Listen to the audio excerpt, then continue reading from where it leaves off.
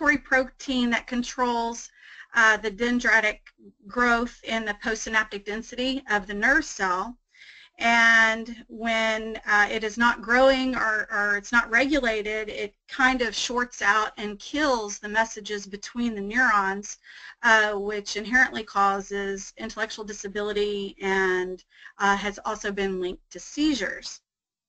70 to 80% of our children have some type of epilepsy, and the intellectual disability ranges from mild all the way to severe. But kind of how I started on my journey, and I want to, this is Beckett, and I know this is a big screen full of information, but Beckett is who started my journey through trying to find better treatments for him. We noticed as Beckett actually is a twin and was not keeping up with the milestones that his twin sister was reaching, and we noticed a noticeable difference at the age of 4 months. He was first diagnosed with a developmental delay, and they actually suspected cerebral palsy because his motor coordination was off. And we went through MRIs, CAT scans, but they all seemed to come out to be normal.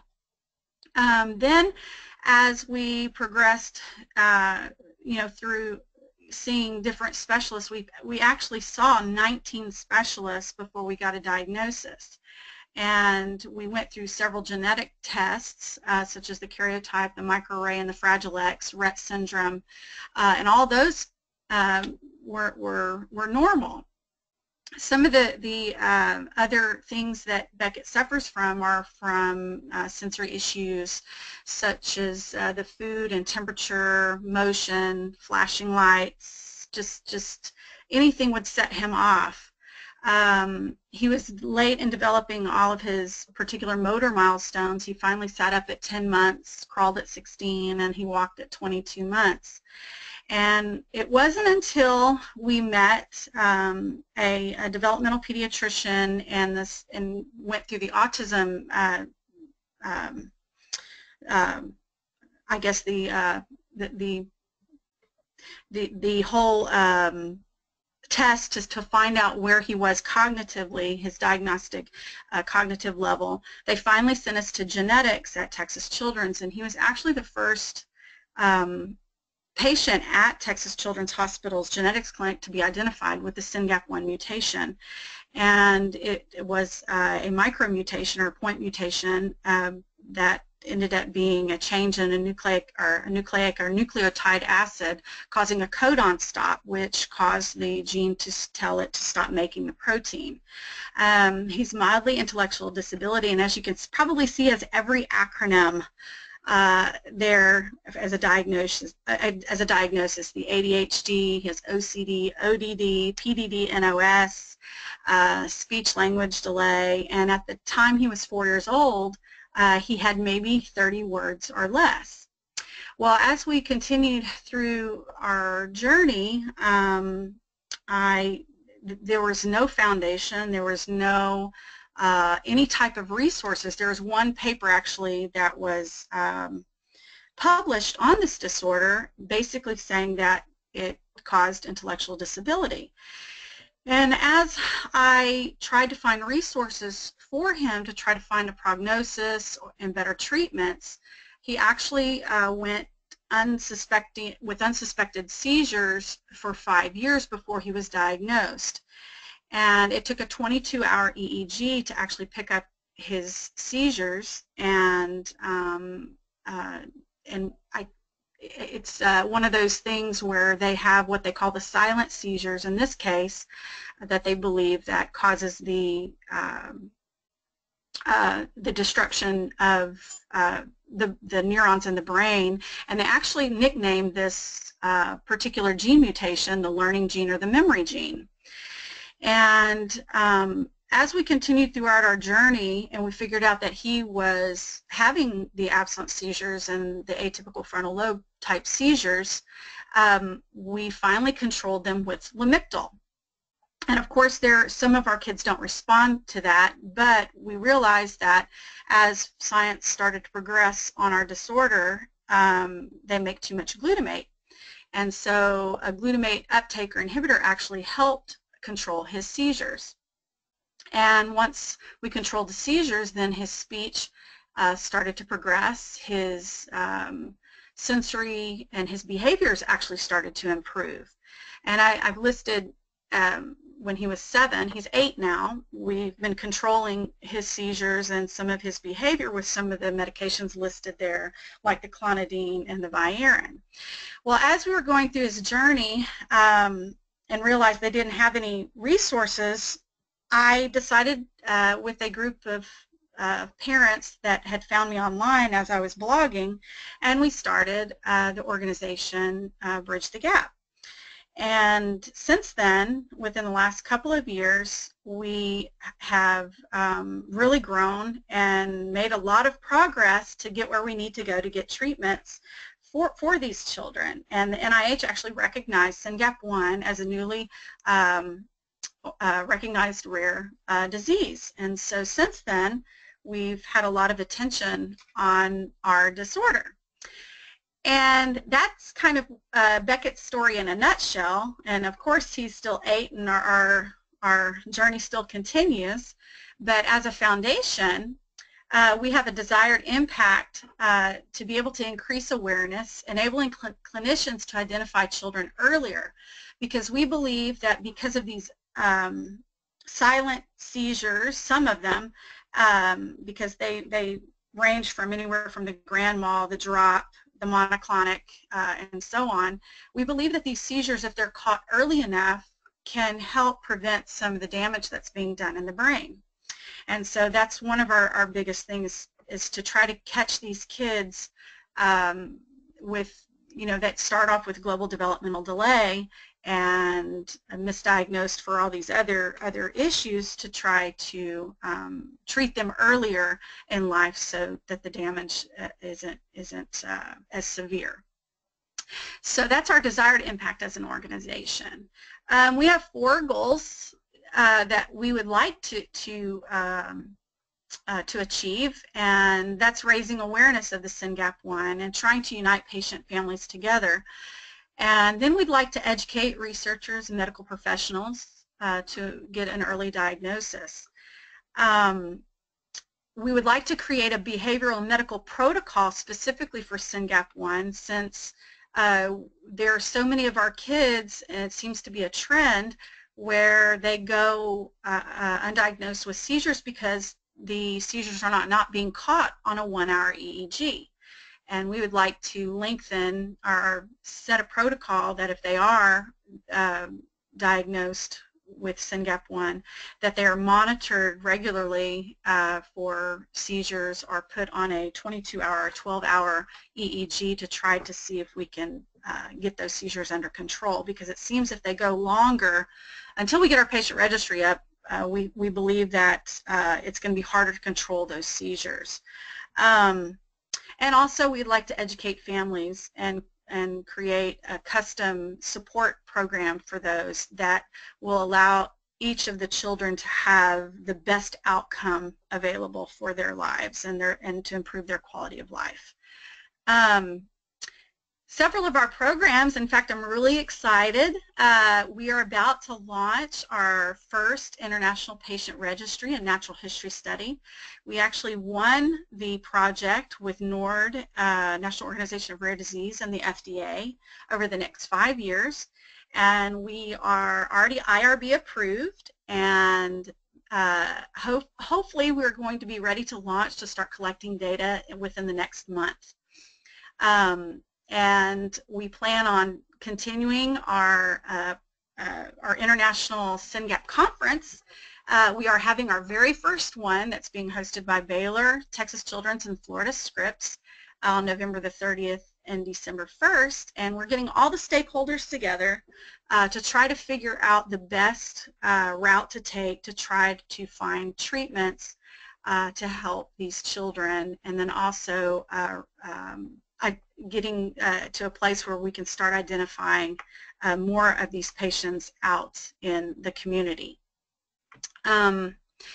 So that right there. So if you're interested, that we have an Eventbrite. We actually have very few seats we have few seats left. So if you would like to attend, you probably need to register really quick because we're running out of seats. We have a limited number, which I guess is a good problem to have. And very excited to be able to we have about 18, 19 speakers of scientists and clinicians from all over the world that are actually going to be there that study this, and we're all coming into one room to really try to push some progress and accelerate. And our future programs as an organization, to be able to get more people interested in studying this, we are going to be raising money for a scholarship award for a postdoc that would be interested in studying SYNGAP1 mutations. And then also we would like to plan more family meetups and support for our families to help cope with some of the behaviors and that our children have, and also become a stronger bonded community. So that is pretty much what I have going on, and if you have any questions or anything, feel free to reach out to me. I have an open door policy. You can call me and email me for any kind of information. I'd be glad to share. Great. Thank you, Monica. We appreciate your time and this wonderful presentation on your nonprofit organization, and we'll make sure that your contact information is given out after the webinar. I think it really underscores the power of marketing and social media when you were able to connect a bunch of resources online and able to organize a nonprofit just from some online conversations. So congratulations on that effort. Thank you. At this point, I'll go ahead and turn the presentation over to Dawn Laney, who's going to tell us a little bit more about ThinkGenetic.com. Dawn? Great. Good. Can you guys see my slides? Yes. Wonderful. So, hi, everybody. I'm really excited to be able to speak with you today and with Monica in support of the My Beautiful Child project. I'm going to talk a little bit about this grand project that I've been pulled into over the past year and a half called ThinkGenetic. First, I just want to put a little disclosure up here. This is just letting you know that I do a lot of work and research, and when you do that, then you go ahead and disclose your things. I'm also a co-founder of ThinkGenetic, and you'll understand more about that as we go through my presentation. So when you start right out, when you think about, in my case, when I was in graduate school, when I was just a young warthog, I did my thesis on whether or not patients use the internet to find genetic information. Believe it or not everybody did, and part of that is because there wasn't much information out there. But there were a few forerunners. For example, the ISMRD, which is a society working with mannosidosis, had some great information out there. But what I really focused on for my thesis was, how do you find good information? How do you make sure it's good information to give to your patients? And how do you develop counseling techniques when patients bring information to you from the internet? You know, when somebody brings you information, you can't just say like, oh, that's, that doesn't work, and throw it out the window. You need to really address, their need to go look for this information and figure out if there's places that you can really help using the information that's already had. I mean, we just heard the story of Mama Bear Monica as she went through this journey of 19 specialists. Usually by the time someone gets to a genetic counselor, they've had to do a lot of research on their own. And it's a technical minefield when you're going through and trying to figure out, where they have their strongest feelings about pieces of information they've gathered. Well, if you fast forward to about, since 2010, it's unthinkable that somebody wouldn't Google for health information after hearing about a possible diagnosis, or Google health symptoms. I do it, you do it, we all do it. And what they're looking for in most cases from this Pew Research poll was information on specific diseases, doctors, and health professionals. Who else is looking? Well, we're all looking to try to figure out what's going on with us, whether it's a genetic condition or an ear pain. And it's not just patients, like we heard from Monica. It's moms, it's dads, it's nurses, it's all the people who are caring for patients who have some medical issue that's rising up. And doctors do it too. If you don't know that your doctor sometimes Googles what's going on and finds good information online, this slide will tell you that, in fact, they do. Genetic counselors, too, I should add there. Now, when you Google, you can find some great information and some great resources. If you Googled SYNGAP 1, you would find Monica's support group, you'd find the great NORD entries on SYNGAP 1, and you'd find a lot of kind of technical articles that are out there. And that is good information. But you also get websites that's entire goal is to pull in people to look at their ads. So you'll get maybe a little paragraph about the condition you're looking for, but you'll get 6 ads for some sort of skin cream that they're paying for space on that particular place. So we call them kind of like spam sites. So you get medical spam sites, you get non-specific information. Sometimes you get awesome information that's so good, but how do you separate out the pieces? Well, I knew this as a genetic counselor intellectually, but when I had my first child, as opposed to Monica's mom journey, I had a child journey. My dad was diagnosed with a connective tissue disorder, but they didn't know which one. So he spent a lot of time Googling and bringing the information to me and looking for better information as he got nearer a diagnosis. And we learned that the information out there is so broad, and sometimes you can find good information, but for several diseases, you can't find anything good that's for patients. And you can't find things that are good if you're a non-specialist in geneticists. Now, Monica's organization has done a great job of getting SYNGAP out there. So if you Google, the first 10 answers are actually pretty good. But if you Google for ARSCOG disease or ARSCOG syndrome, there is not a support group. There is not strong information. There are a few really great sites, but most of them are not targeted for patients. And my dad, being the information technology, information gathering type of guy, he said, we're not just going to complain, we're going to do something about it. And what he did is he, as an IBM business partner, applied to get access to Watson the supercomputer. I don't know if you guys know Watson, but Watson was on Jeopardy, and it beat the other humans out, and my dad was very impressed by this. And I was too, because if we could harness the power of all this big interactive information, and if we could use the power of cognitive computing and all these technological advances that we do for other things, why can't we use that to help patients? Why can't we go to the people who actually need the help most? And that's where we started. We started with ThinkGenetic. And the point of ThinkGenetic is to be interactive. So when you're Googling at midnight, you actually get answers to the questions you would like an answer to. So that may be something as simple as, you know, can I get a tattoo if I've got hemophilia? Or it may be as complicated as, you know, where is the clinical trial that can help my child? I can't find anything in the U.S. There's the one in Italy. You know, just trying to find the right resources, who can help you, what are the next steps, and then answers to questions. So this is kind of a labor of love, if you will. The goals are that we're going to be free, independent, and trustworthy. We're going to be updated. It's going to be interactive, so you're getting the answers you want. And most of all, to help patients, families, and caregivers. Now, as an added bonus, we actually are going to help doctors who are not specialized in genetics as well, because they actually could use the same information that patients, families, and caregivers can. How do we do it? Well, myself and hundreds of my genetic counselor friends have trained IBM's Watson. And if you can imagine, training a supercomputer in any topic can be pretty daunting. So we take bite-sized chunks. We started with conditions that are treatable, conditions that are found on newborn screening testing, conditions that are lysosomal storage diseases, because that's my clinical interest. Let's face it, I have some, you know, some stake in those diseases. And we looked at diseases that are frequently popping up on other panels like the microarray. And as Monica said, there's conditions all the time being newly recognized, conditions that are found through various testing methodologies that range from everything that EGL does to everything that might be found in a research lab. So not only do we have genetic counselors writing all sorts of content and training Watson, we partner with support and advocacy groups like SYNGAP with Bridge the Gap. And that's been a really strong way to do it, because who knows what people need? Well, the people who have the condition or are working with people with the condition, the moms, the dads, the sisters, the brothers and sisters, you know, the people who are actually in the trenches. And by partnering with support groups and having them look at our information, they can tell us, that's important, that's not. You need to emphasize this more. This is how people are asking questions now. And that really helps us make Watson able to answer questions better on ThinkGenetic.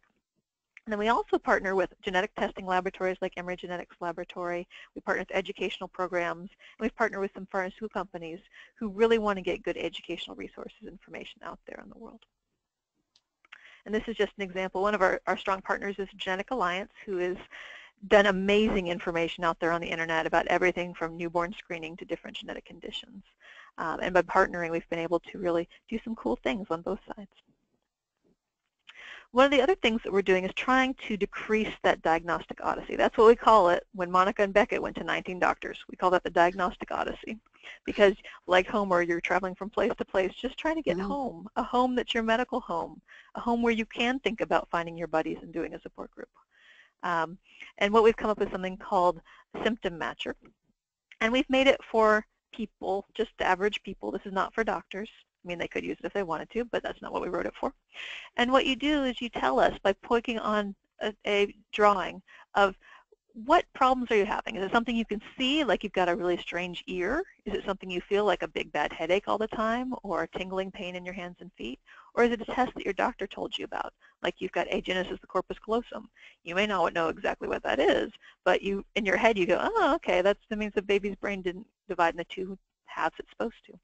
So we took all those medical terms that you hear and put it into normal words. So you can see here, fingers don't open and close, crooked little finger. So instead of saying clinodactyly, we're saying you've got a crooked little finger.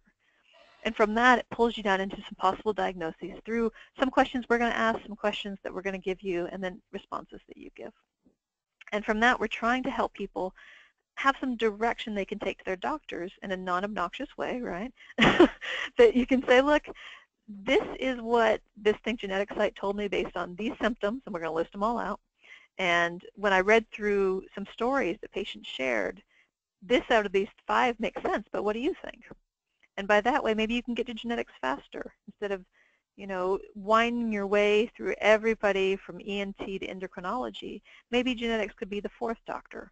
I mean, I'm not going to say it's going to be the 1st, but, you know, you could definitely shorten that odyssey a bit. And these are the kind of, I'm just showing you little screenshots that tell you a little bit of what ThinkGenetic looks like right now. This is our beta, so it's out there and you could use it at any time, but it doesn't have all the diseases we want in there. We've got 200 diseases up right now.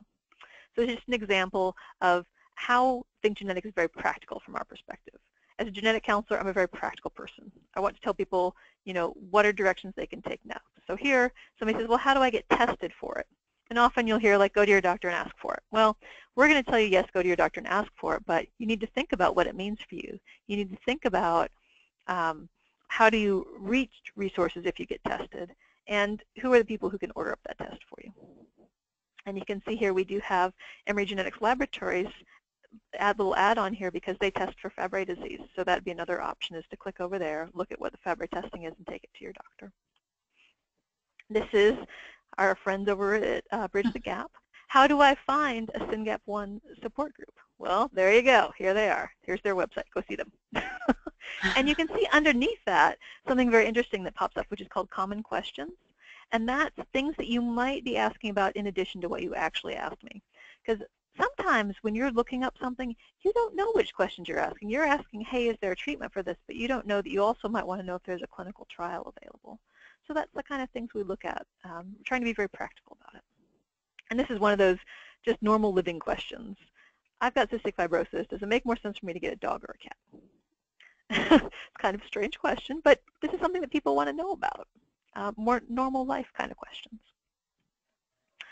So we think this is an innovative use of educational because we want to make it smart and learning, and that's the Watson piece. We want to make it free because we want people to all be able to access it. And we want to make something that patients and providers could also use. And we want to make it work in the middle of the night so that people have better questions when they get to the doctor and have a better understanding of what's going on, because patients and their family members and caregivers are the people who are most invested in trying to figure things out. Unfortunately, in our world, when you're a healthcare provider, you're limited in the amount of time you could spend in a room with someone before somebody starts getting grumpy at you and telling you that you've got to see more patients. So if there can be a way that patients and healthcare providers work together and provide each other with resources, I think that's all much the better. So that's what we're looking at. So we'd say, if you have questions, come visit us. If you've got comments, definitely make them because this is the early learning stages of what we're doing. And this is just, it's kind of entertaining because I put up in Facebook something about ThinkGenetic, and one of my good friends from high school put it on her Facebook page, and immediately one of her good friends who's a nurse practitioner went and looked at ThinkGenetic because she had just been tested on a carrier panel, and she really liked what she found. So that for me just tells me that we're headed in the right direction, and that what we're doing is not just something that we're doing for our family, but something that can really help a lot of people. We're always looking for new partners. So if there's someone who's listening who's part of a support group and feels like this might be useful to them, the easiest way to contact us is there's on every page of answers, there's a Contact ThinkGenetic form, or you could always just email me, of course. And our biggest mission is that genetics comes foremost. So we have a t-shirt, we say, nobody puts Jeannie in a corner, which is our way of saying, don't forget genetics. When you're trying to figure out what their health problem is, it's not always genetic, but let's think about it. So that's our overall mission. ThinkGenetic began through some educational grants and some educational research grants. So the legacy of Angel Foundations has been a huge, huge help to us. They focus on education about Krabbe disease and cystic fibrosis, and they've really believed in our mission from the beginning. And then Pfizer and Shire are two pharmaceutical companies who, when we applied for research funds to learn more about how people look at information and how patients use the internet, they've provided us with grant funding there. And then on that same line, helping and helping, I have a graduate student who's doing research, and if anybody's interested and has a family living with a genetic condition or a family member, it'd be great if you'd fill out her survey, because that helps us learn more about how people ask questions, and also will help her get her data for her thesis, which is due next May. She's got some time. And this is my contact information. And if you're ever interested in watching the whole moth-style founding story of ThinkGenetic, we were at a foundation benefit, and for our talent show, my two siblings and I talked about the founding of ThinkGenetic. So thanks for your time, and if you have any questions, I guess we can look at those now. Thank you, Dawn. It was a very informative presentation on ThinkGenetic. Again, we'll circulate your contact information as well as Monica's in an email following this presentation. At this point, I'd like to open the floor to questions that the audience may have. We do have a couple that have already come in. I think this first one was targeted for Monica. I think they were asking for you to repeat when your patient registry is going to go live. Our patient registry, we're planning to go live, I'm hoping by mid-November. We just got our IRB approval, and we're shoring up some, paperwork right now, but it should be up and live, I'm hoping probably by the second week of November. Great. Now, one question actually is my question.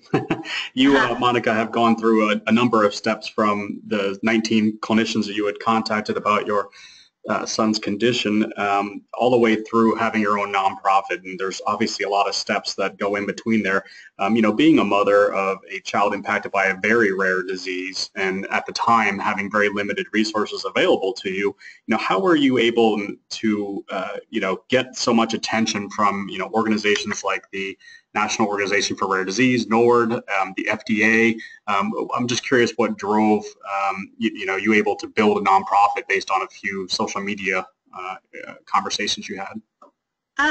Well, where do I start? I actually started blogging. I have my own personal blog that I use to tell my son's story. That's kind of how it started.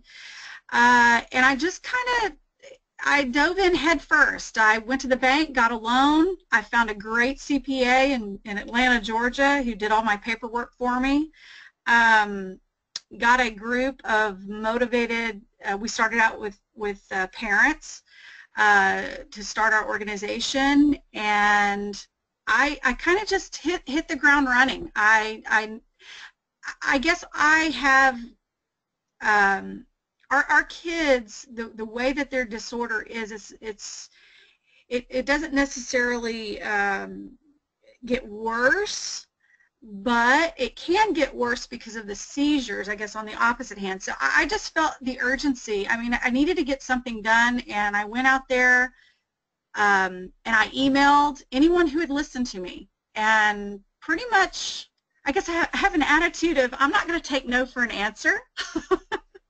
And we need, if someone couldn't answer the question, then I just researched and found someone who could help me. And I think like with the NIH, the first year that we started, I just gathered up as much research as possible from any researcher from all over the world, from Japan, Australia, Europe, here in the United States, and I sent it to the NIH, and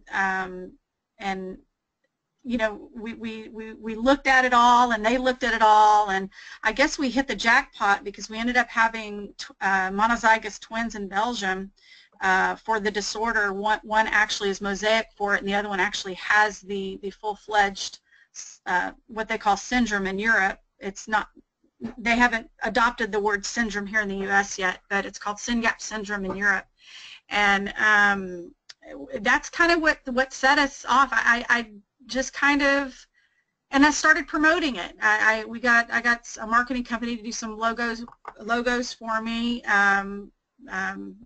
for free, and just kind of put myself out there. I was like kind of like no shame.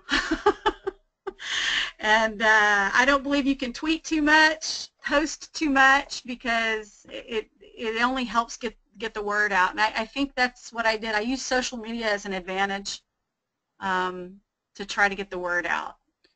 I'm sure that if people are online all the time, they probably get sick of my posts, but I'm like, oh well. Well, that's great, Monica. I think you know, you touched on some really interesting points there. The power of social media and the number of conversations that can come up in a Google result, as Dawn also alluded to a little bit, can really drive you know, the people to resources and education. And the more conversations happening, the higher the Google results are. I can speak to that as a marketer. So certainly your efforts have paid off, and you've created an organization for a very rare disease. And so again, congratulations on that. Oh, thank you. Dawn, I think we have a couple questions for you. I think one of them has to do with, you mentioned earlier that patients can kind of go on and see frequently asked questions, and it creates sort of a packet of information for them on what to talk to their clinician about. Is there actually like a printout there, or is there a way for them to get in touch with a genetic counselor? What if they don't have a clinician? Yeah, so there are a couple different things that touches upon. When you go to the symptom matcher, it is not yet live. It's behind the scenes, but it'll be up before the end of the year. That will, yes, have something you can print out and take to your doctor. It'll be a one-pager. It'll be simple. It'll give next steps, but enough information that your doctor understands why the symptom matcher thought you would go in there. So there will be a physical printout there. And we're working on printouts from our question and answers, so you can pick out specific things and do them in a printable fashion. But in the meantime, you can save all the answers that you like. So if you log in and have an actual profile, then you can save your searches, you can save your questions, you can save your answers, and all that will be there for you when you return. And then when it comes to not having a provider, in many of our answers we tell you how to find a provider for your area, but you can also to help find a provider, not for actual genetic counseling, there's an Ask the Genetic Counselor or Ask a ThinkGenetic Counselor slot, and you can email them, tell us where you are, tell us what you're thinking about, and we'll hook you up with the resources that you need. And it's interesting because we're getting a lot of questions there from international. So I got, I think it was last week, there was someone whose child had Nori disease, and they lived in Spain, and they were trying to find somewhere in Europe where there were specialists in Nori disease or any clinical trials. And then I also got another one from a woman who had another rare condition who was in Greece.